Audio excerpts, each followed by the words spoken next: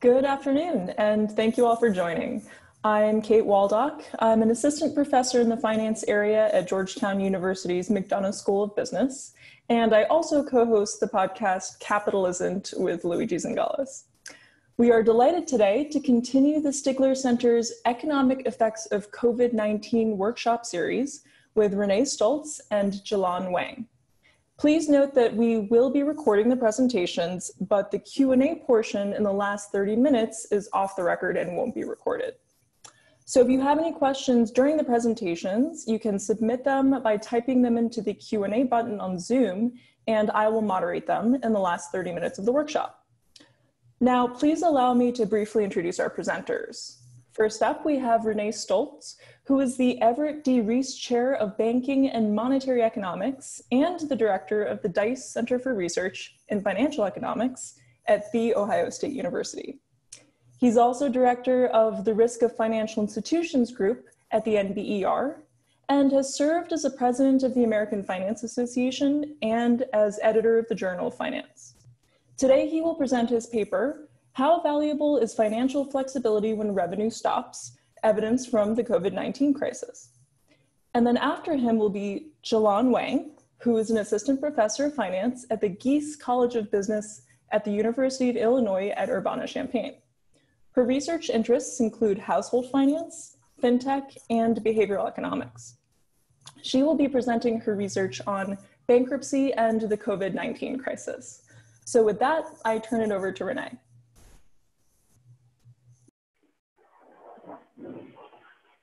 Thank you, Kate, and thank you to the Stigler Center for giving us the opportunity to present the paper.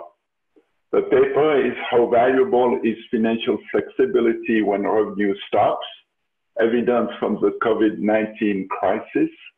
And it is co-authored with Rüdiger Sallenbrach from APFL and the Swiss Finance Institute, and with Kevin Rages from APFL and the Swiss Finance Institute. The motivation for our paper is straightforward.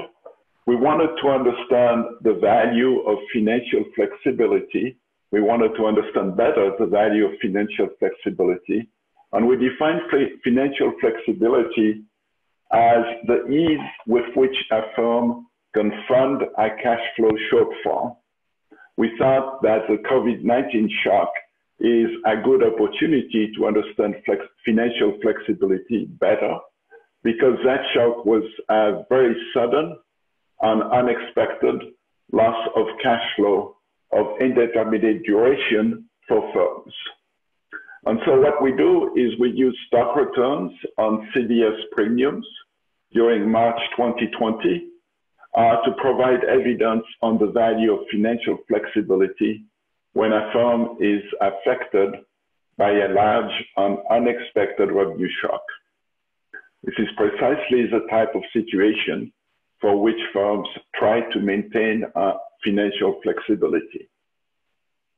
Now you might say, well, we already know that financial flexibility is valuable. So what is it that this paper is bringing to the field that we didn't know?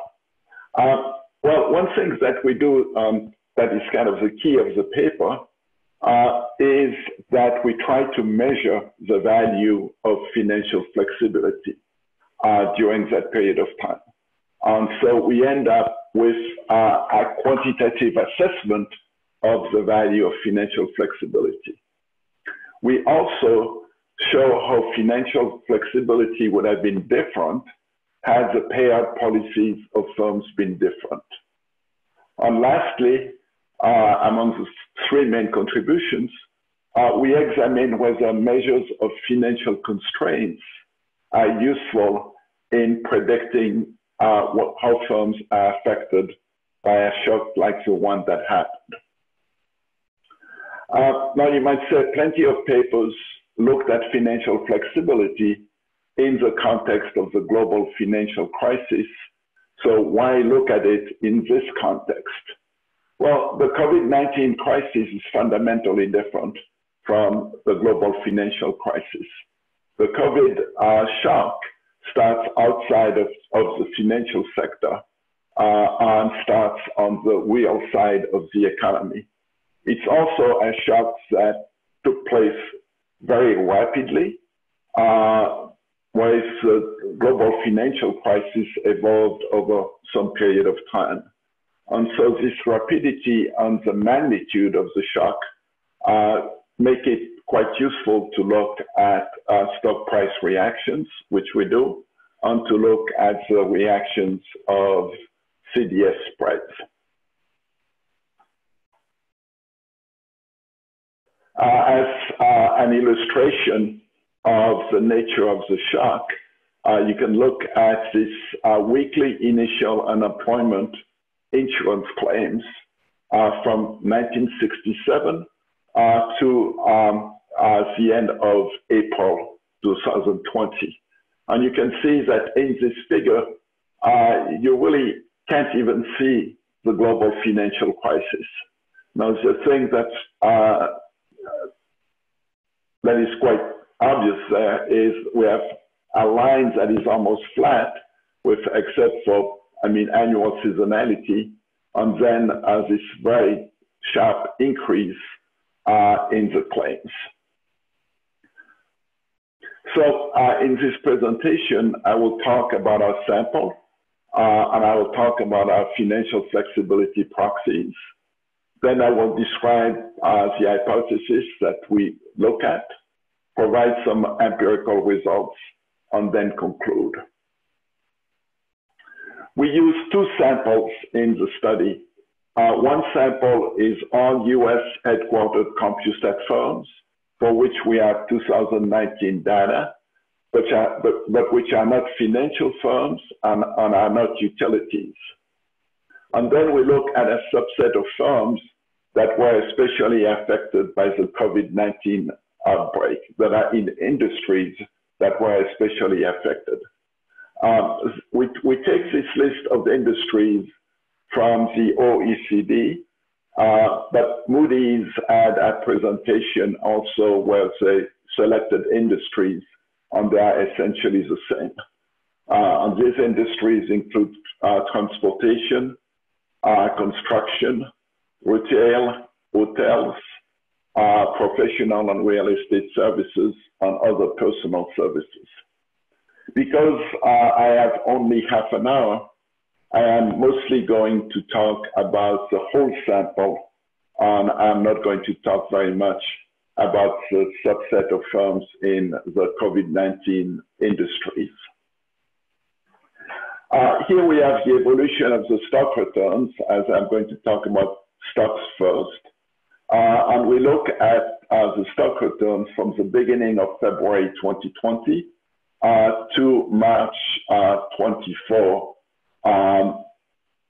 to March 31, 2020. And we look at two different periods. We look at a period we call the collapse, which is until March 23. And then we look at March 24, which we call stimulus day, for reasons that will become explicit in the next slide. Now what you can see is a very sharp downfall. On the dotted line, the red dotted line, is the equally weighted returns for the whole sample that we have. On the black dotted line is for the sample of firms in COVID industries. Now, when I say COVID industries, I mean the industries especially affected by the shock. And you can see that the firms in those industries had a greater drop than the other firms in the sample.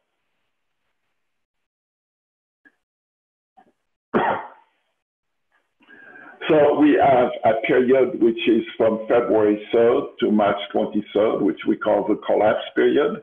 During that period of time, the S&P drops by 31.1%. And then we have the day of March 24.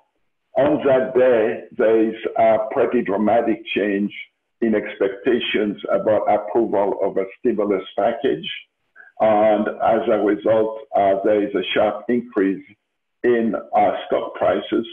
on a decrease in CDS spreads.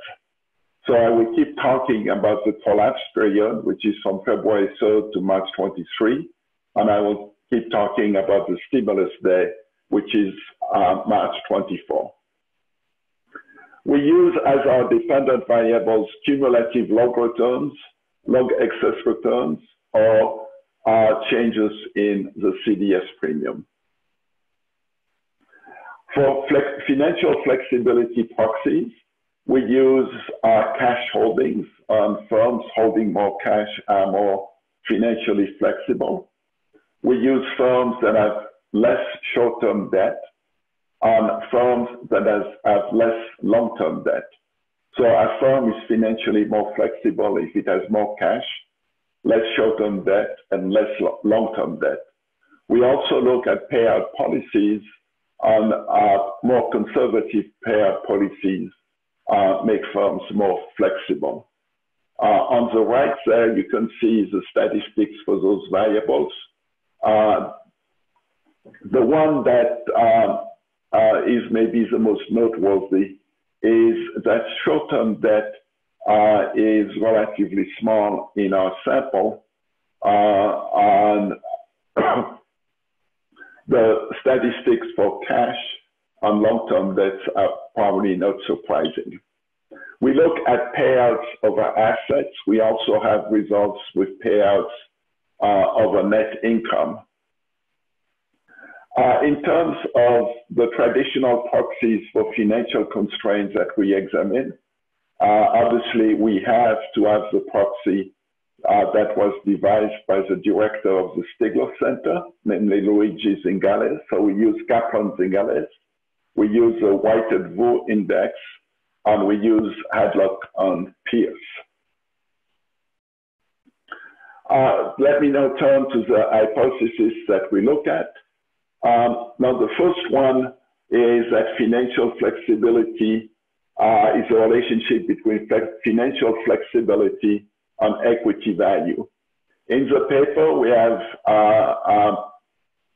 a small model where we derive those implications, but it's fairly intuitive that firms that are more financially flexible are firms that are in a much better position to replace the loss of cash flow, and therefore they are going to have a smaller stock price drop.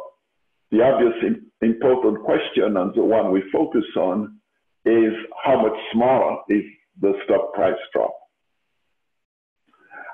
We also discussed in the model the ability of firms to cut costs.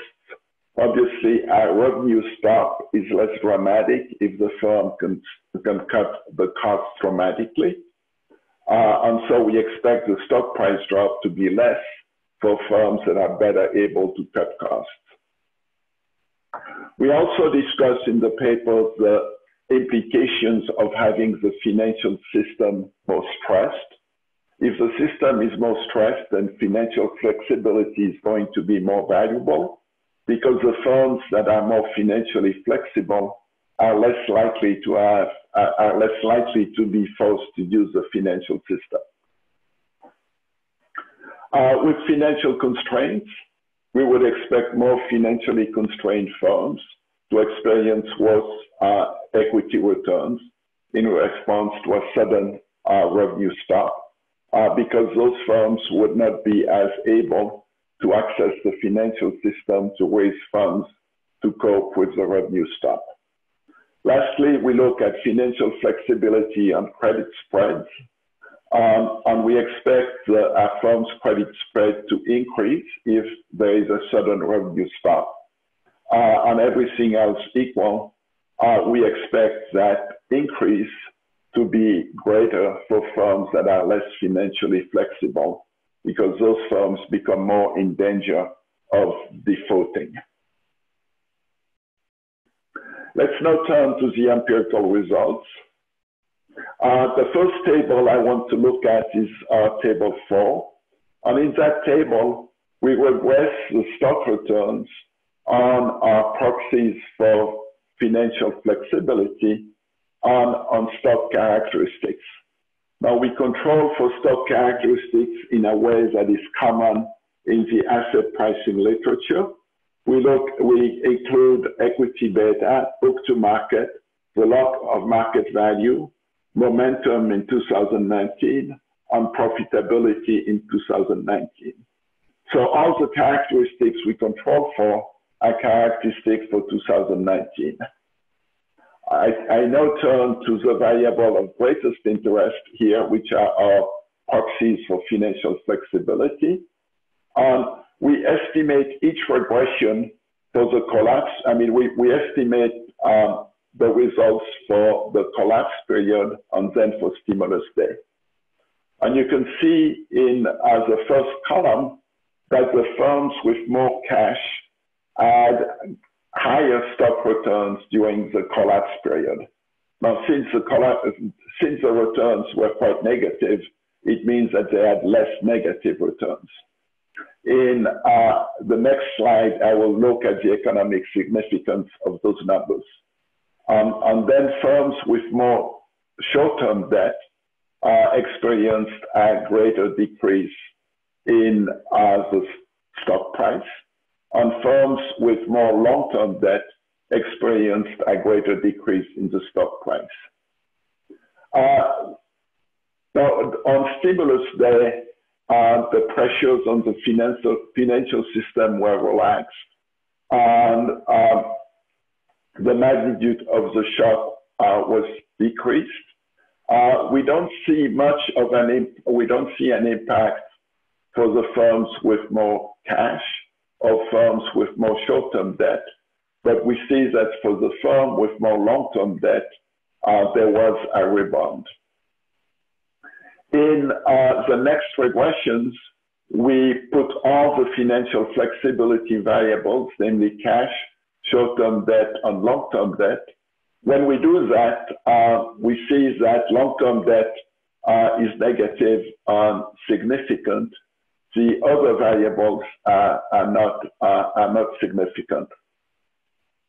On the stimulus day, all variables are positive and significant. This is as expected for short-term debt and long-term debt, but is surprising for cash over assets. Lastly, we look at payout over assets. You know that there has been much discussion about the role of payouts, and I will talk more about that. But when we have stock characteristics plus payouts over assets, payout over assets is not significant, which is somewhat surprising because now greater payouts lead to less flexibility. Now I turn to controlling as well for firm characteristics. Remember that in my earlier discussion, I said that costs, the ability to cut costs is important. And so we look at costs of goods sold, which would be more flexible costs. And we look at sales and general administrative expenses, which would be more fixed costs. So the first regression in that table has the financial flexibility variables as well as proxies for costs. What we find is that all of the proxies for financial flexibility are significant. And you can see that the coefficient of a cash over assets is 0.134, which means that one standard deviation of lower cash means a 3.5 percentage points lower return. And we find that short-term debt has a coefficient of minus 0.232, which means that one standard deviation higher short-term debt has a lower return of 1.3 percentage points. And finally, a one standard deviation higher long-term debt has a 3.7 percentage point lower return. We also find that greater variable cost is associated with less of a stock drop, as we would expect, and higher fixed cost is associated with a greater stock drop. On the stimulus days, the only financial flexibility proxy that is related to return is long-term debt. Then in the last two regressions, instead of using cash and short-term debt separately, we use net short-term debt, which is short-term debt minus cash, and we find similar results. Now, how valuable is financial flexibility? One way to look at that is to compare firms that have high financial flexibility and firms that have low financial flexibility. So for firms with high financial flexibility, we take a firm that is at the 75th percentile of cash holdings, at the 25th percentile of short-term debt, and at the 25th percentile of long-term debt. For low financial flexibility, we take a firm that is at the 25th percentile of cash holdings, 75th percentile of short-term debt, and 75th percentile of long-term debt. The difference in cumulative log excess returns between high flexibility firms and low flexibility firms is 9.7 percentage points. So the mean decrease across all firms is 37.8 percentage points, which means that a firm with high financial flexibility experienced a drop in its stock price, which is 26% smaller than a firm with low financial flexibility. We now turn to payouts. Now we saw that there was no relation between payouts and stock returns during the collapse period. When we did that, we looked at payouts in 2019. I said at the time that the result is puzzling, and so we want to try to understand this a lot better. Now, payouts were important in the policy debate. As you know, the CARES Act actually restricts repurchases, and there have been many articles in the financial press that discuss the role of strong balance sheets.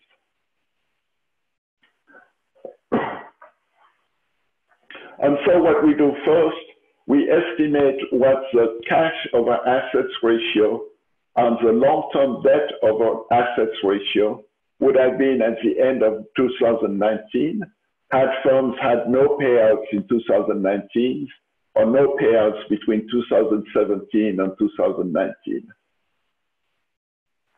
So the top panel looks at all firms. The first two columns look at what happens if firms had not had payouts in 2019. And you can see that the impact on cash holdings or the impact on long-term debt would be rather small. Now, looking at long-term debt, the average for the sample was 0.279, so 27.9% of assets for long-term debt.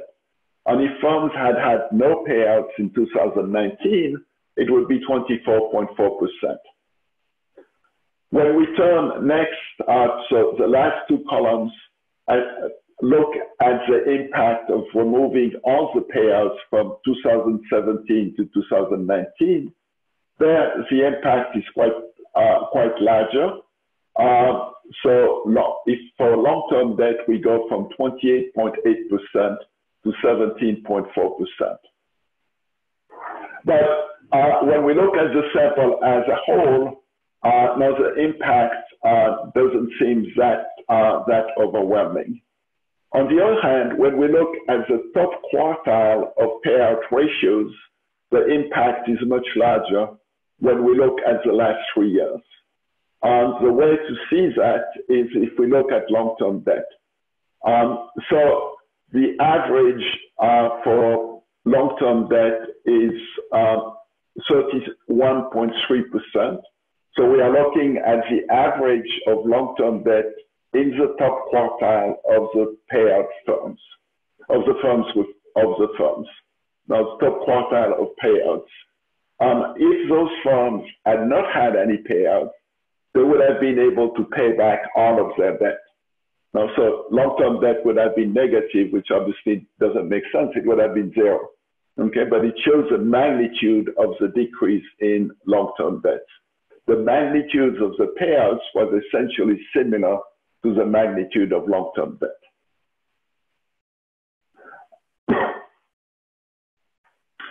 We turn next to the role of conglomerates and whether they have more financial flexibility, whether being a conglomerate had an impact on the reaction of firms to the crisis.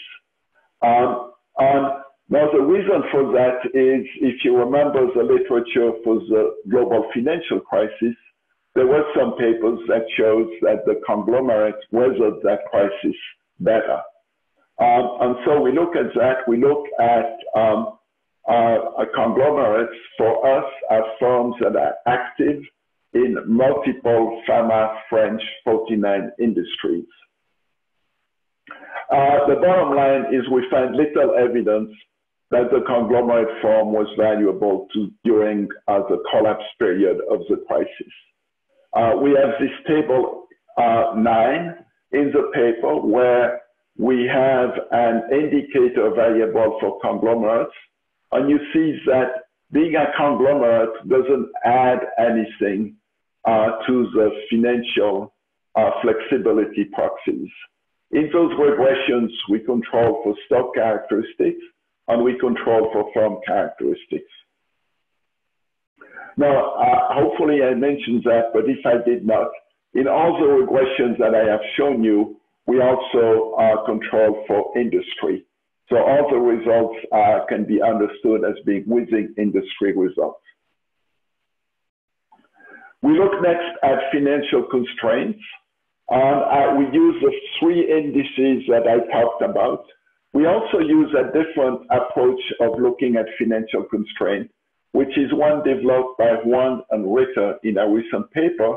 And what they do is they look at the firms that would have run out of cash without access to the financial system. Okay, and so you have to make assumptions about their cash flows. And essentially, we assume that the cash flows would be like they were last year.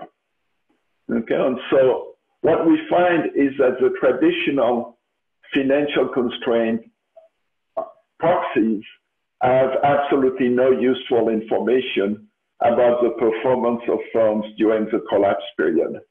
The weighted Whoop index actually goes in the opposite way, which is it predicts that more constrained firms behaved better. The Wang and Ritter index is useful in the sense that the firms that would run out of cash without recourse to the financial system perform worse. I now turn to the credit spreads. We use the 5-year CDS premiums for our analysis. We have data for 239 sample firms. And here is the evolution of those credit spreads. And we have them for the whole sample and for the firms in the COVID industries. And you can see, not surprisingly, that there is a sharp increase in credit spread. And it's sharper for the COVID industries. And you can see that the credit spreads fall after March 23rd. In our regressions, we find that firms with more short-term debt and firms with more long-term debt experience a sharper increase in the credit spreads. And we find that a 1 standard deviation or higher of long-term debt leads to a 107 basis point higher increase in CDS premiums. This increase is quite substantial because the average over our sample is 220 basis point increase. So let me conclude. So what we look at in the paper is the value of financial flexibility in a unique situation of a sudden and unexpected dramatic revenue shortfall. And we find that the firms with financial flexibility experience a stock price drop that is lower by 26% than those with low financial flexibility. We also find that the firms with high financial flexibility experience an increase in CDS premiums that is 176 basis points lower than the increase of firms with low financial flexibility. We find no evidence that firms with higher payouts are affected more adversely by the crisis in our regressions. However, when we look at the firms that have high payouts, we find that had those firms not had those payouts for the last 3 years, their performance would have been better by 5 percentage points.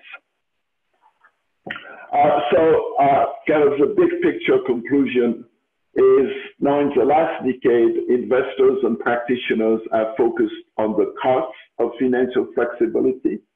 I also have papers that talk about those costs.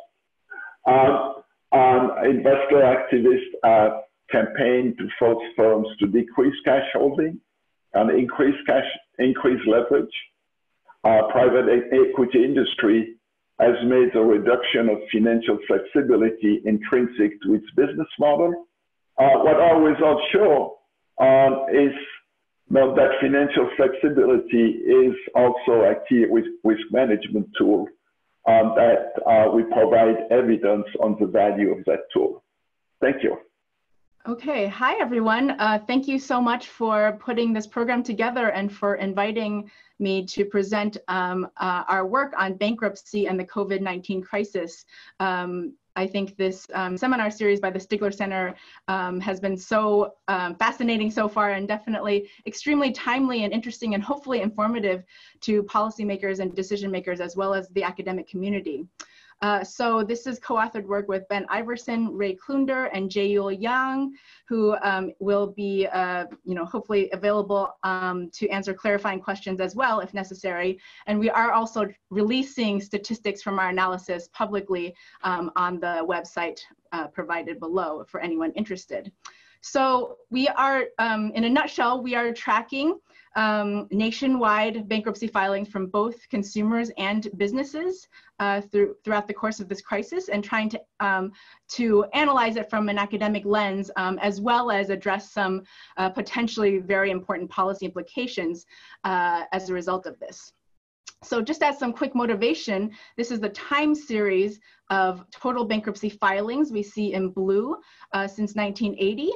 As well as unemployment claims in green, and the total caseload of bankruptcy judges. So caseload as a measure of, are the courts congested? So are we reaching capacity of the bankruptcy courts to process these bankruptcy cases? And our co-author Ben Iverson has some work suggesting that when the courts become congested, and here we can think of the sort of on the right-hand axis, anything above 1,000 hours is kind of at capacity. We see that outcomes for companies become worse when the courts become congested. So that is something that in the near term, we might become concerned about. So a couple of takeaways from this graph, we see that,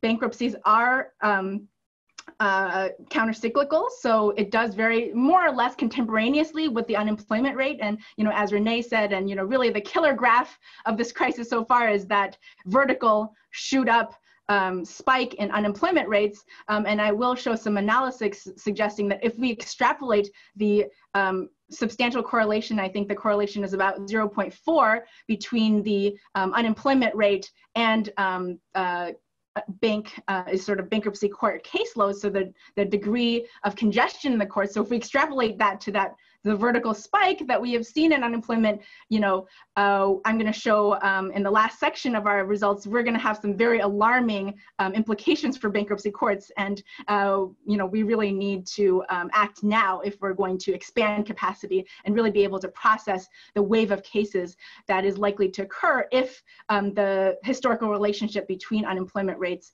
and court caseloads continues into this crisis. So why do we think bankruptcy is important? Certainly, as I mentioned, bankruptcy rate is countercyclical, and it plays an important role in downturns for households.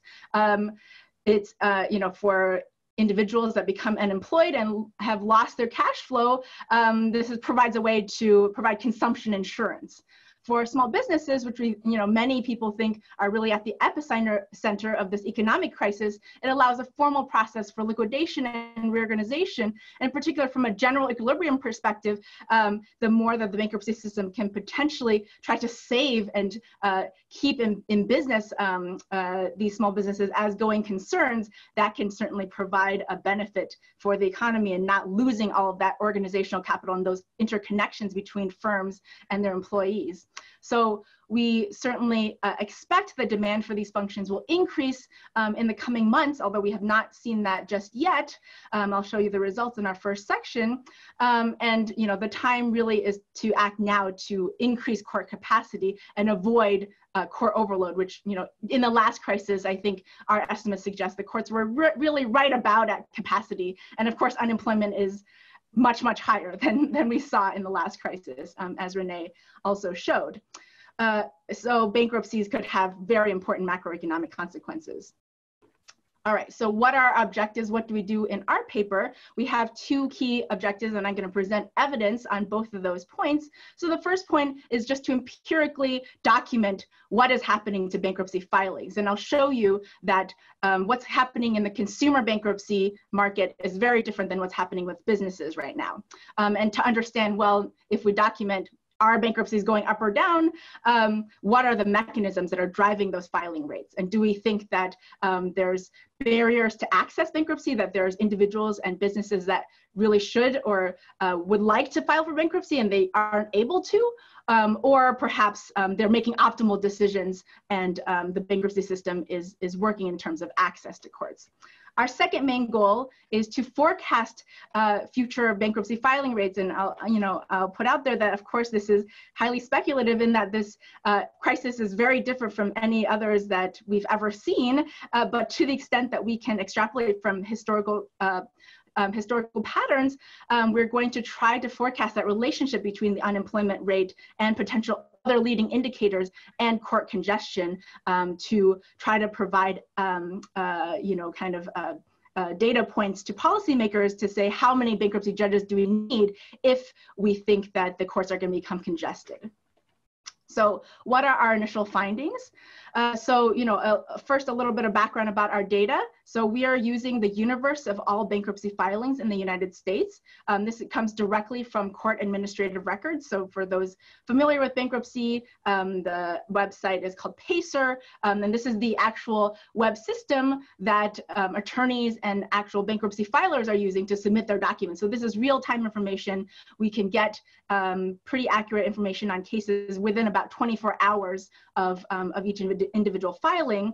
And so what we're going to show is tracing this back to January 2019, we can control for typical seasonality. So a lot of what I'm going to show is kind of year-on-year changes once we control for all the seasonality trends relative to 2019.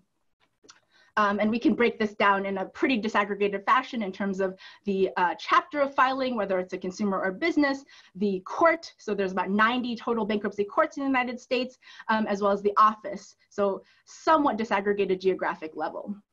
And then for the second part of our analysis, when we're trying to predict bankruptcy rates and to project how many additional judges we're going to need, we can throw a battery of potential leading indicators out there. I'm going to show you evidence from Google Trends. Our primary variable that we're currently relying on is the unemployment rate, which, as I said, is highly correlated with the court congestion, but there's a lot of other potential factors we can bring in, and I welcome any suggestions from the audience in the Q&A section. So for our first piece of analysis, just what is happening to bankruptcy filing rates? Our key findings so far is that we're seeing consumer bankruptcies declined quite dramatically, about 50% year on year in the month of April. But we are seeing some signs of rebound in the last couple of weeks. So I think May has had, maybe 2.5 full weeks so far. We're seeing potentially rebound to expected rates, and potentially, I think we're all expecting, all bankruptcy scholars are expecting a wave of filings to come. the takeaway is that it has not come yet for either consumers or businesses. Business filings thus far have been more or less on trend compared with 2019.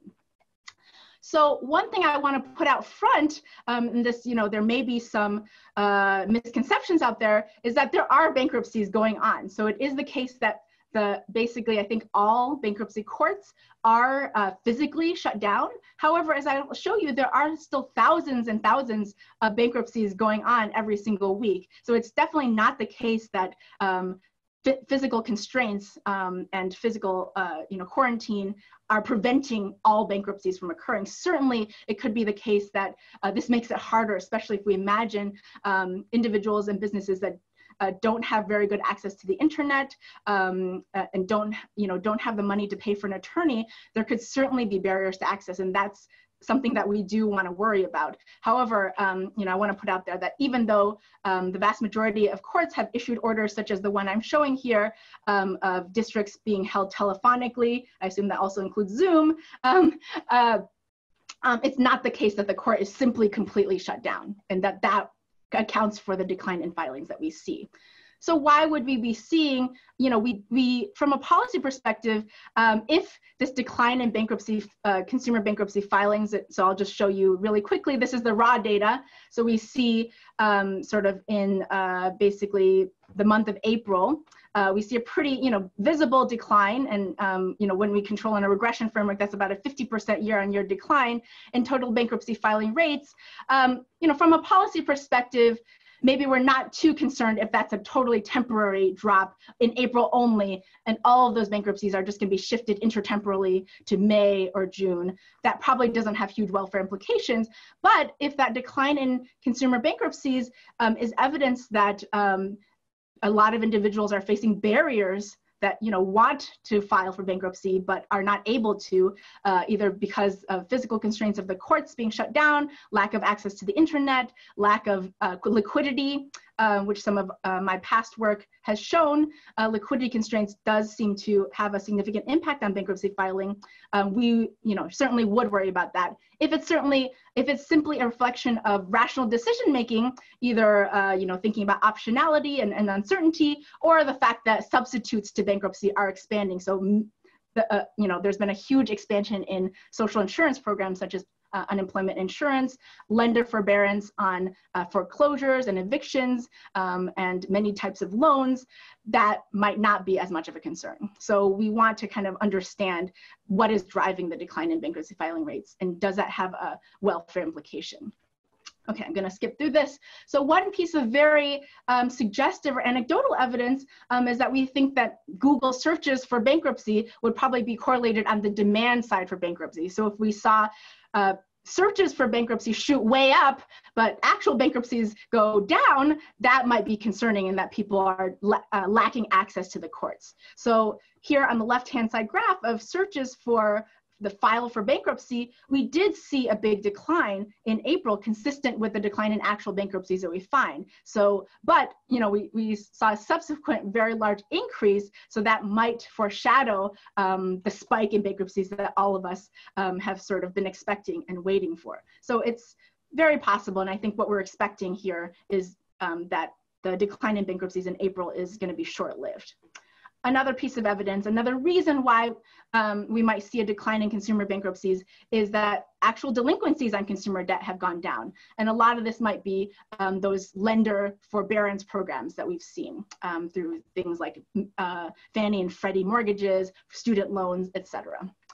Okay, so this is just reiterating our evidence on the first question of what is happening to actual bankruptcy rates. So here the raw data is here. So consumer, visibly gone down. Business, there's a lot of noise here in that large businesses such as Sears and Kmart have a huge number of subsidiaries, but even in a regression framework, the business filings are essentially unchanged from 2019. So we can throw a regression framework in there to essentially control for every single type of seasonality, including day of the week, day of the month, month of the year, as well as the district of each bankruptcy filing. And so when we throw in the regression framework, which gets rid of a lot of the noise that we saw in the raw data, And these are event studies of the dates of court shutdown. So this is essentially asking the question, is it the case that the physical shutdown of actual bankruptcy courts drives the timing of the decrease in bankruptcies that we're seeing? So we do see some evidence that this is the case, but there are some pre-trends. So essentially, the modal date that bankruptcy courts closed down physically was in mid-March. So we can think of the red line here, day 0, as like March 15th or so. And so we can see it's been about 2 months since then. So looking at the daily patterns, we see that pretty big decrease. So the top row is the levels, the number of bankruptcies per day per court. And in logs, we see the percentage change go down to about 50% decline, and now starting to go back up, even in the last month or so post shutdowns. So we're seeing some evidence of rebounding bankruptcy rates already. So I'm going to spend a lot of the rest of my time talking about an important policy implication of the wave of bankruptcies that we would expect given the huge increase in unemployment rates, which is forecasting court congestion. And in this section, essentially, we're trying to answer the question, if the historical pattern holds, how many more bankruptcies judges are we going to need? So first of all, is the court going to become capacity constrained? The answer is yes. And how constrained will it be? How many new bankruptcy judges are we going to need on a per district level? And that's a pretty concrete takeaway for policymakers to really, it shouldn't be that hard to expand the number of bankruptcy judges. But if we're going to do that, as we saw, the wave of bankruptcy filings hasn't kind of struck us yet, but kind of the time is now to act to expand capacity if we can do it. So how do we go about this exercise? So I'm going to present a really, really simple version of this forecasting exercise. So what we're going to do is use weights, and I think this is the only known study of judge time use and caseloads. So unfortunately, it was from about 30 years ago in 1991. And so maybe another follow-on is for someone, maybe us, to update this study because so much has changed, including a very, very major change to bankruptcy law in 2005. So, I think this is the best that we have right now, but hopefully it at least provides a ballpark estimate. So we're essentially, these weights that I show on the table on the right-hand side of this graph is a proxy for the number of hours a judge has to spend per bankruptcy case. And so we see obviously that Chapter 11 cases are going to take much more of a judge's time, but of course they're much rarer than consumer cases. So more or less the breakdown nationwide is about 50-50 between the amount of time that judges nationwide have to spend on consumer cases versus business Chapter 11s, because there's so many more consumer cases, but the Chapter 11s take so much more time. But of course, this is very heterogeneous across districts. So many corporations are headquartered in places like Delaware or the New York Southern District. So that's why we're going to do this forecasting exercise from on a district by district level. And of course, constraints occur on the district level as well, is that if North Dakota has an excess of bankruptcy judges, it's not necessarily straightforward that they can simply costlessly send those judges to Delaware. And so, excess capacity in one bankruptcy district doesn't necessarily alleviate any constraints in other districts. So roughly 50% of judge time is spent on bankruptcy cases, and the other 50% is spent on other types of cases and administrative work. So more or less what our benchmark for the courts being at capacity is about 50 hours per week of judge time, or 25 hours per week on cases, and we extrapolate 25 hours on other types of work that judges have to do. Okay. So how do we do this forecasting exercise? We're really going to do this a first pass in the simplest possible way. So on an annual level, we're going to estimate caseload by the total hours spent divided by the number of judges. So this is the number of hours per judge using those 1991 weights that I showed. And I think a lot of our estimates for various reasons that I'll go into are probably fairly conservative. are fairly kind of, we can think of as lower bounds for the degree to which bankruptcy courts are going to become congested. In particular, our exercise that I'm going to show is based on a 15% unemployment rate, which is our current unemployment rate as of April. So if we expect the unemployment rate to rise in the rest of the year, our estimates certainly provide a lower bound as well.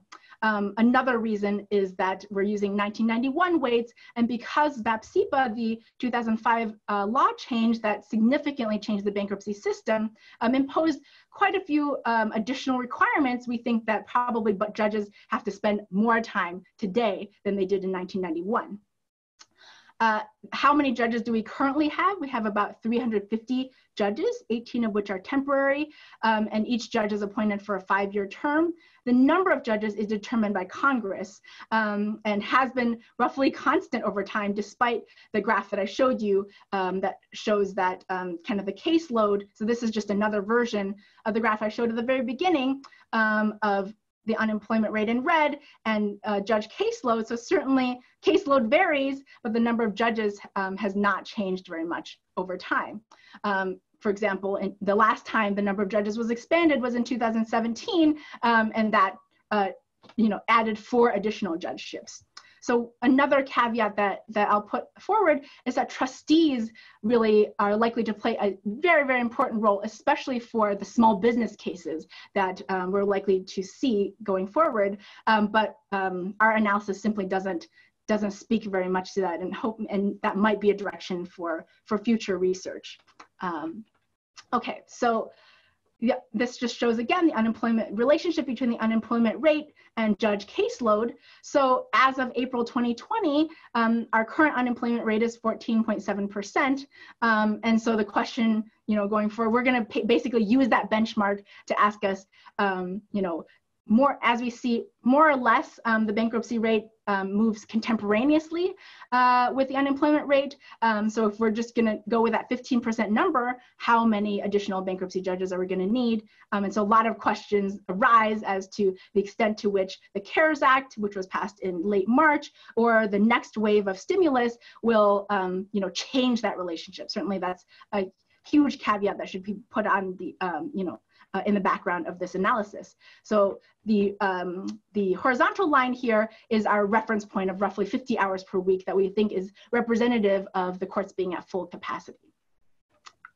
And so we see in 2010, the courts were just below, and bankruptcy courts since 1980 have not really fully reached kind of the capacity benchmark, but the real question is, are they going to? Okay, so this is the time series relationship. So in the cross section, we also see a very, very strong relationship between the unemployment rate and the bankruptcy court caseload at the district level. So again, larger states have multiple bankruptcy courts. So there's about 90 total bankruptcy courts in the United States. So we see a very clear relationship between, in the cross section, in the last crisis. So I always have to kind of correct myself when I say the crisis now, because now we can't simply say the crisis to refer to the 2008 financial crisis, since now we're in another one. But this basically shows the unemployment rate in the first quarter of 2010 relative to the caseload in hours per week contemporaneously. So again, we see these two things move roughly contemporaneously. And so if we're going to see a wave of bankruptcies, history suggests that's going to happen soon. A few key takeaways from this graph. So we see a couple of outliers on the right-hand side of that graph at unemployment rates about 15%. So back in 2010, the Michigan Eastern District, which includes Detroit, and the California Eastern District were the only districts that had unemployment rates about the level that we see now. And there's very large heterogeneity in caseloads across districts. So even though on a national level, as I just showed, we weren't really at capacity, 1/3 of bankruptcy districts were above the 50 hours per week. And administratively, it's not trivial for a judge to simply go to another bankruptcy court. So some rural areas, based on this cross-sectional evidence, such as Alaska, North Dakota, South Dakota, and Iowa, were still well under capacity. And it's likely that some areas, even in today's crisis, will remain under capacity. But we worry, and I'll show you evidence on which courts seemed like they're poised to kind of become congested. Okay, so our back of the envelope forecasting exercise for each year and district and bankruptcy type, we're gonna simply calculate the relationship, essentially an elasticity between the number of unemployed individuals and the number of bankruptcy filings. And this accounts for very significant heterogeneity across courts and what types of cases that they process. And we take the average across years while removing the 2005 to 2006 period when the BAP-CEPA reform took place. And then we're just going to extrapolate that onto the district by district unemployment rate as of April 2020. So essentially, we're going to ask the hypothetical question: if every bankruptcy district experienced a 15% unemployment rate in the second quarter of this year, what would we expect the caseload to be in each district, and how many additional judges would we need? So what are the findings from this back of the envelope forecasting exercise, which you know, I will admit I found quite alarming. So, you know, we know that bankruptcies are roughly contemporaneous, so we're going to expect to see these results soon. So what do we find? 11 out of the 89 bankruptcy districts seem to already have enough judges to keep up with capacity, assuming a 15% unemployment rate. And again, we're seeing this largely in rural areas, Alaska, Wyoming, North Dakota, et cetera. But on the other side, 22 out of the 89 bankruptcy courts, we estimate would require at least 5 new judges. So this is, you know, probably on the order of the number that they currently have. So 9, and this is fairly geographically dispersed across the US. So 9 districts in the South, 5 in the Southwest, and 4 in the Midwest and Mid-Atlantic. And even more alarmingly, I think about 5 districts we estimate need 10 or more additional bankruptcy judges. So in total, nationwide, we estimate that we're going to need 300 more bankruptcy judges, conditional on a 15% unemployment rate in each district. And so this compares to the 350 bankruptcy judges we currently have. So I think I'm certainly alarmed. I think our research group is a little bit alarmed by these back of the envelope calculations. So I think I already went through all of the, you know, probably the caveats to this analysis, but nonetheless, we think we've done the best we can given the information we currently have. Certainly we can add more predictive variables to the, you know, kind of to the forecasting exercise. But as we see, the unemployment rate is already highly predictive. One other thing that I really want to note before closing our presentation is that 65% of bankruptcy judges are over 60 years old. So it's probably the case that the typical bankruptcy judge is not going to be able to simply expand their labor supply to just work 80 or 100 hours per week to cope with the influx of bankruptcy cases. And they also, sadly, are in a high-risk group for the COVID-19 medical crisis itself.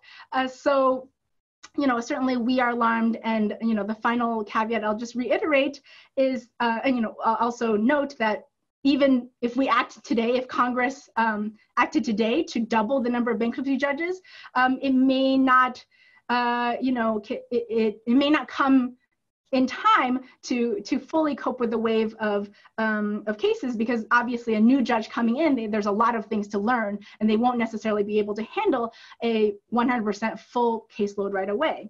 And of course, the final caveat is that unemployment may exceed 15% and may currently already exceed 15% that we used for our calculations.